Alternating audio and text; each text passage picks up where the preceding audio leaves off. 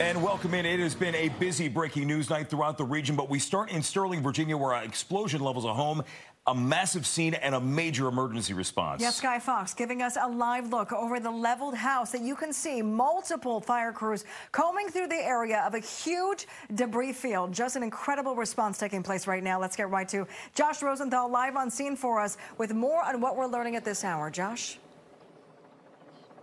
Yeah, guys, we're standing at the intersection of Stony Creek Court and Silver Ridge Drive. I can tell you, we've got many people who live in this neighborhood gathered around here, and I don't use these words lightly. This is an absolutely terrifying scene. I want to step out of the way so you can see what these people who live nearby are seeing in their very own neighborhood. If we zoom in, you can see smoke rising. I know you have the shot from above, from the chopper, but there is still a chimney standing, and that's about it. You can see debris all the way out, well beyond where we're standing right now. We do know that this house exploded. I can tell you there are unconfirmed, again, unconfirmed reports that firefighters may have been inside. I have talked to the public information officer for the fire department here. We are trying to get that confirmed. They said right now they can't confirm it, but I do think that's important information while unconfirmed, again, to pass along, because it shows you the severity of this situation. Now, if we can come back out, a couple more things I want to point. One, we've seen reports and we've heard reports from people here.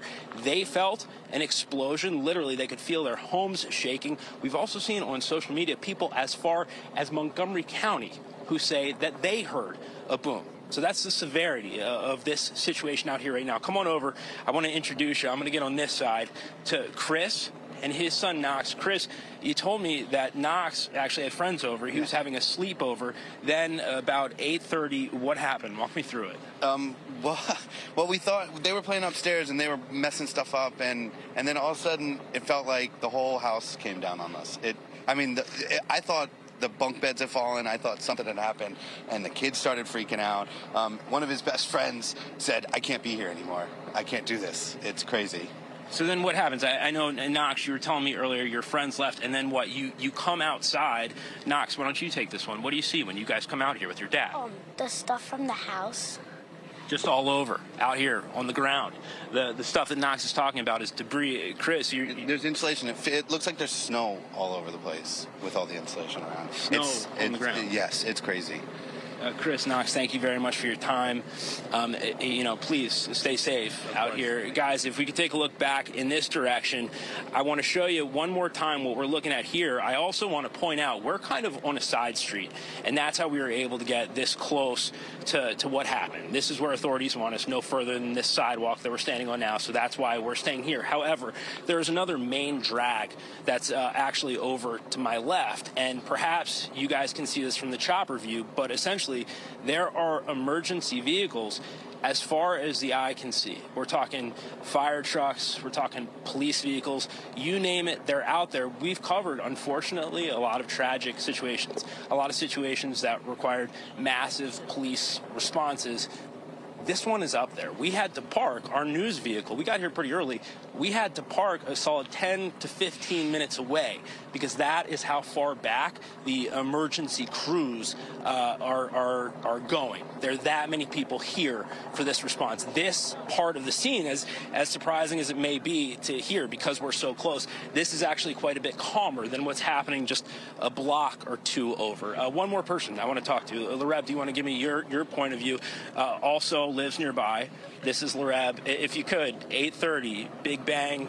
What do you see? What do you hear? What do you feel? So basically, I was at my friend's house, and we just hear this loud explosion, and everything in the house is rattling. We're thinking someone crashed into the house or something. We look outside, absolutely nothing is there, and then we come out, don't see anything, but we smell a bunch of smoke, and that's when we decide to drive pretty close by, not even 2 minutes away, and then we walk all the way over here, and we just see all this crazy stuff going on. We've seen people going into the ambulance and stuff, face all burnt up. It was crazy, honestly. Laura, thank you for your time. Again, please stay safe out here. All of you, thank you for your time, and please stay safe out here. Again, guys, we are hearing unconfirmed reports, unconfirmed, that firefighters may be injured. Certainly, that is what we're trying to figure out right now. That is who we're thinking about, as is everybody else out here. With, again, guys, I just want to underscore this. This is a really terrifying scene that we're seeing out here tonight. Josh, we've seen the people outside watching the response, watching what's going on.